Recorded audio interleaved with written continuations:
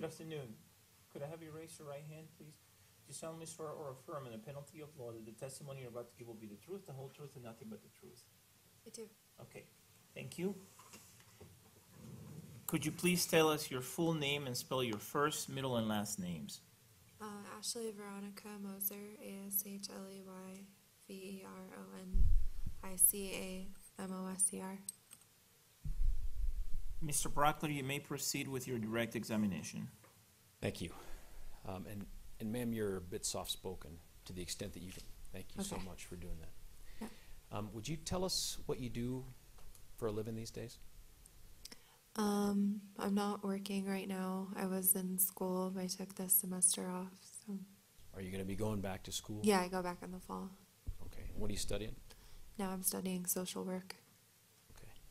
I want to ask you about July the 19th and 20th of 2012. Can you tell us if you went and saw a movie that night at the Century 16 Theater?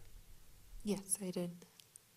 I'm going to ask you to tell us who you were with, and then we're going to backtrack a little bit and talk about how you got there, okay? Okay. Tell us who was with you at the movie that night.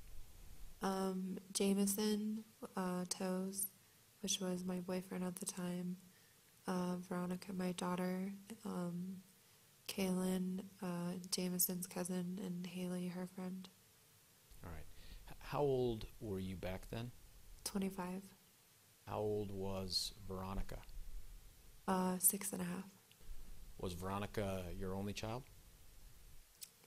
Yes. The other two girls that you named, how are they related to you, or how did they come to be there with you? And let me back up then. Earlier that day, what had brought Veronica together with Haley and Kaylin?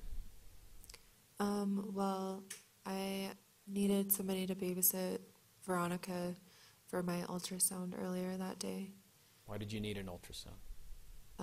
Because I had just recently found out that I was pregnant. So we were going for an ultrasound, and there was no kids allowed back there. So we dropped Veronica off at Kaylin's so that she could babysit. Did you go to the appointment? Yes. Did you get good news? Yes, I did. And did you come back to be with Veronica and Kaylin and Haley? Yes. Yeah. Did you share that news with them? Yes. What ensued? What happened as a result? I'm sorry. What did you do after you shared the good news with them? Was it, did you take steps to celebrate? Yeah.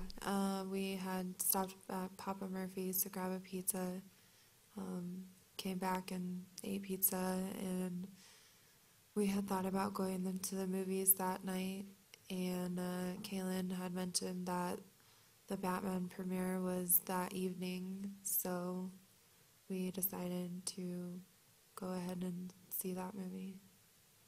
Was the mood pretty light and excited? Yeah. That's late to go see a movie with a little one. Yeah. Did you know what kind of movie it was when you talked about it and agreed to it? No, I did not.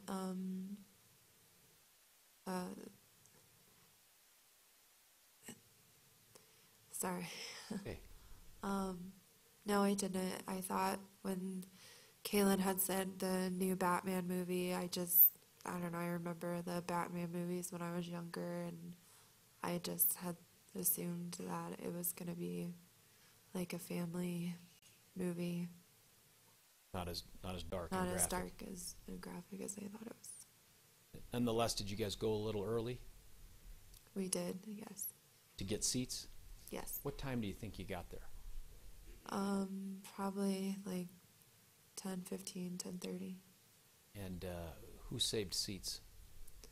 I did. And when you saved seats, where did everybody else go? To the arcade